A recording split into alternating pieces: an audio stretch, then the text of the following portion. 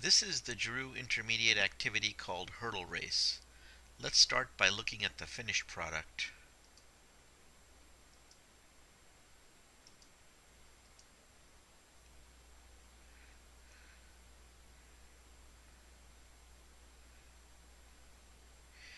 We see that the Jeroo starts off in the bottom left corner and runs towards the first hurdle, goes up and across and then back down again, and then proceeds with each additional hurdle in the race. Looking at the main program, you can see that after creating the Jeroo, we have broken up the problem into 4 separate parts.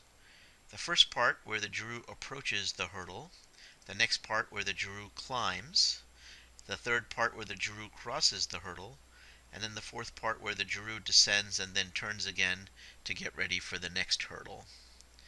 By breaking our problem up into these 4 parts, we can assign a separate method, custom method, for each. Let's have a look now at the first method called the approach to see how simple that is. We see here in this method approach that we simply allow the Jeroo to hop until there is something in front of it, in this case a net. After we reach the net, we then call the climb method. Let's have a look at that. In the climb method, we first turn left to face upward, and then we continue to hop while there is a net present on our right. After this method is finished, the Jeroo will be positioned right here, and we'll be ready to then turn again and to do the next point in our algorithm, which is to cross across the barrier. Given the hints that we have shown here, you should have enough information now to complete this entire problem. One thing you might want to do is start with a single hurdle and teach the Jeroo how to cross the single hurdle, and then put that entire approach inside a while loop so that it can cross multiple hurdles.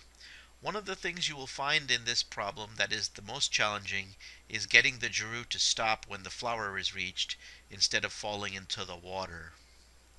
At this point in your programming career, while you're still a relative beginner, it's perfectly acceptable to check for the presence of this flower in multiple locations in these methods.